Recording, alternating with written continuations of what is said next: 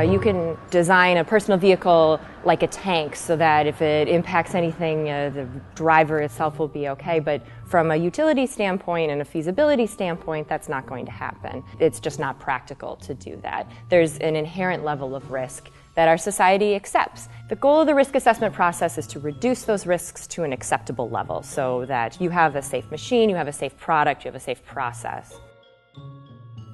The ANSI B11 standards are a group of consensus standards for the machine tool industry. They're written by people involved in this industry with the best practices to improve safety and create a good machine.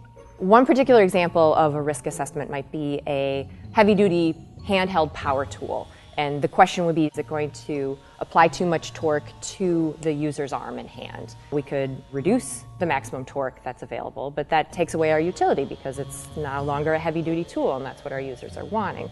We could put on a permanent side handle to help stabilize that extra torque, but the side handle is often only used in about 10% of cases, so the user may reject that as well, as now it's too bulky of a particular tool. It comes down to that user's interaction and that training and warnings and instructions, as opposed to anything that we could do from a design standpoint in that particular tool. So you're likely going to need some safeguarding, some engineering controls, some warning, and what that balance is and how you optimize that balance really depends on your specific application.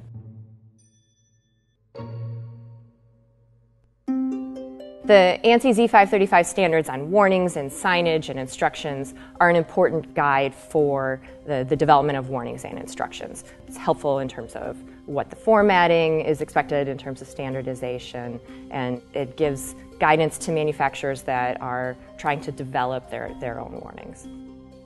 You want to talk about the potential hazard and the consequences of not avoiding that hazard, perhaps give some methods on how to avoid that hazard.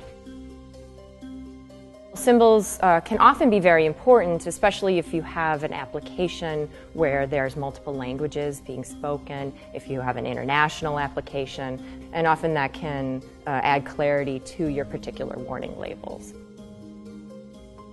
You don't want to have a warning about every potential hazard on a particular label. It won't fit on the label. The text will be so small, people will ignore it and not pay attention to it. When we're looking at a warning label and trying to design an effective warning label, we want to make sure that this label is clear and concise. You don't necessarily want a giant warning label that affects the ability to grip the power tool or to adjust the power tool. You don't want something that's so tiny that it might not be noticeable for the user.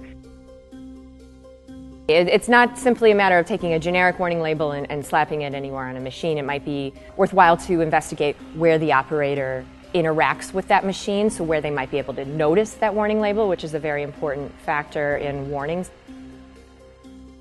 If you're going to be in a very hot or dirty or dusty or abrasive environment for a particular label, you want to make sure that your label stays on. Designing warning labels can be a tricky business. It's often very helpful to have expertise that knows the standards that are out there, that has read the human factor studies perhaps on this particular issue, and it's being recognized as an important state of the art throughout multiple industries.